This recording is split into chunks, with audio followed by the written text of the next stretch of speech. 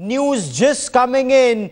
Justice A.K. Ganguly's resignation has been accepted. The West Bengal Governor M.K.Narayanan has forwarded the letter of resignation to the State Chief Secretary.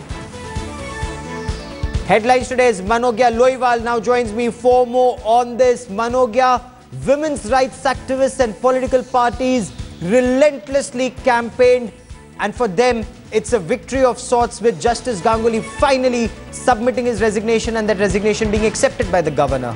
Well, absolutely, Gaurav. The way we've seen the case develop and the pressure mounting on Justice A.K. Ganguly, he finally stepped down yesterday, and his resignation has now been forwarded by the Governor of West Bengal, M.K.Narayanan, to Chief Secretary Mr. Mitra, and Sanjay Mitra is expected to open the letter in some time and go through the content and then take the case forward. Perhaps it is also one of the first instances when the West Bengal Human Rights Commission's chief has stepped down in such a way.